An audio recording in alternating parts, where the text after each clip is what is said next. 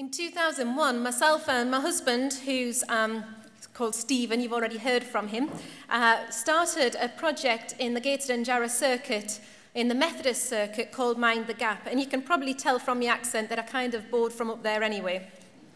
As a project, we had two main aims, really, that we were very aware of right from the beginning. The first was that we wanted to work with the folk who were already in the church, who were kind of the Generation X age group. Those that we felt in particular were in danger of walking away from established church because they were finding it difficult to remain there through feeling sometimes excluded or certainly isolated because there wasn't that many people of their age group in the churches in which they were working and worshipping in. So we thought it would be good to gather those good folk together for support and for discipleship and for alternative worship. It was alternative back in 2001. And ultimately to help them in their faith so that they could be used to go back into their local church situation and help with renewal in that context as well. And our second main aim was missional. We wanted to see people come to hear the good news of Jesus and choose to follow Jesus for themselves. And we wanted to create the kind of atmosphere where that could be, I'll never say easy, but where that could be a little bit easier to embark on. So, what was it then? Basically, it was a cell church initiative.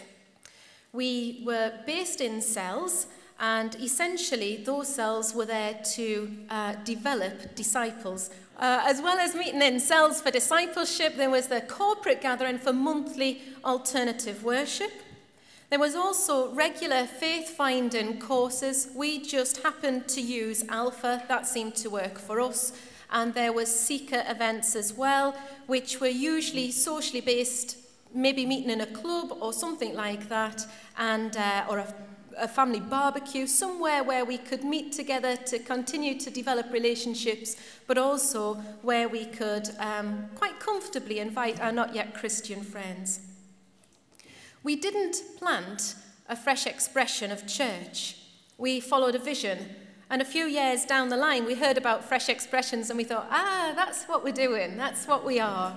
So it's kind of just allowing God to lead us into a new area and to trust him that he was going to show us what we were actually doing and what we were about.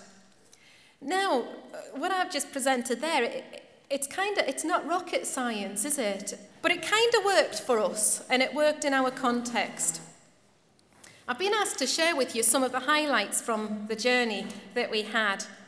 First of all, it was wonderful to see folk coming to Mind the Gap who were already Christians, but being renewed in their faith and seeing ways of doing things perhaps a little bit differently that worked within their generation, and then taking that back into their local context, into their local church, and doing mission there in a new way. It was fantastic to see that and to see the knock-on effect for some of the local Methodist churches in that area.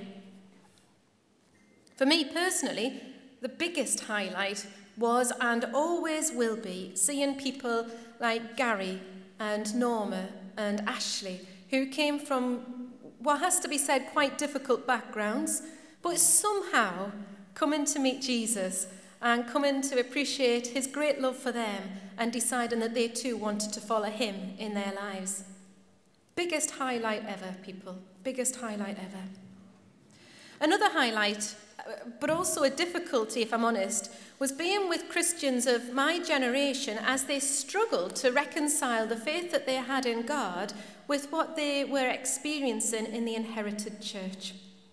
I don't say that to insult the inherited church in any way. All I do is say it to encourage you not to underestimate the very real struggle that some of our brothers and sisters in Christ have in remaining in and working and worshipping in the established church setting. Some of the lessons learned.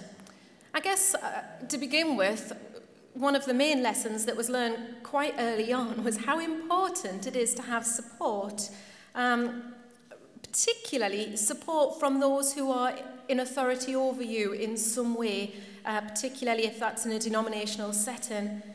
One of the other lessons learned is to do with focus. At the time of leading Mind the Gap, I was also ministering in another Methodist church where we were meeting in dilapidated premises, so I was the project manager for a £1 million rebuild, trying to manage a church that was displaced into 3 different areas for about a year, whilst running a fresh expression of church as well. So my second point is keep your focus. That's a lesson learned. Keep your focus in what you're doing.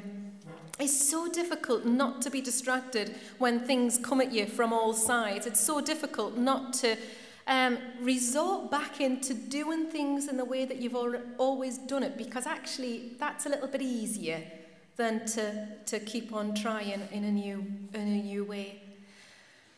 If I can be very honest with you, at times I struggled with guilt as well. Guilt whenever one area of work was being left undone because I was focusing on another area of work. Again, I was so grateful to my team and to my superintendents who really helped me to see priorities and not to worry too much about what wasn't being done and to praise God for what was being done. And the third lesson that I learned was the importance of growing local Indigenous leaders and mentoring them, growing leaders from grassroots up, who'd not necessarily been people who'd gone off to college and been trained and been sent, but people who lived there and worked there. And I'll come on to that more in a minute. So where's Mind the Gap now? Well, I'm not actually working with Mind the Gap hands-on now. I left Mind the Gap last year. The year before that, I helped Mind the Gap helped to lead them through a kind of major transition. Many of the people who were involved in Mind the Gap were also still involved with a local Methodist church, and one of 2 churches in particular. And these 2 churches, after this period of time, were now growing. They were seeing new people coming to faith. They were doing more with discipleship, and they were working with new forms of worship as well. And so some of the Mind the Gap folk were actually doing too much. Nothing new there.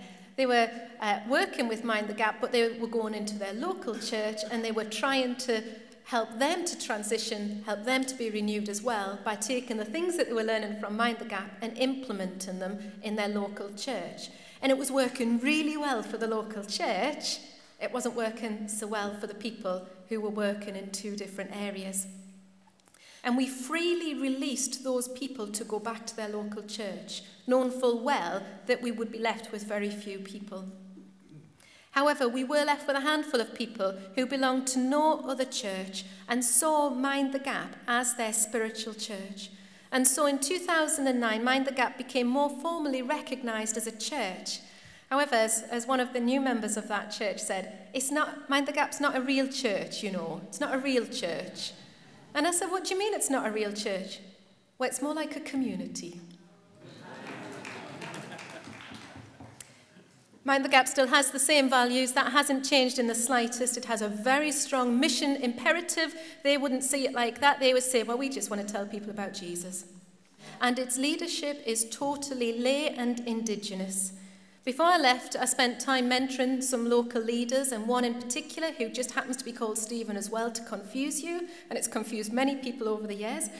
But 3 years ago, Stephen became my assistant leader. 2 years ago, we co-led Mind the Gap together. 1 year ago, he led Mind the Gap, and I became his assistant leader. And that paved the way for me then to move on without leaving that very small church without any real leadership. Those years with Mind the Gap were exciting, and they weren't always easy, as you can guess. In fact, there was 1 year when so much went wrong, I really thought everything was going to implode, including myself, if I'm honest. As I say, establishing a fresh expression and leading a fresh expression of church has not been the easiest of journeys. But would I do it again? You bet I would.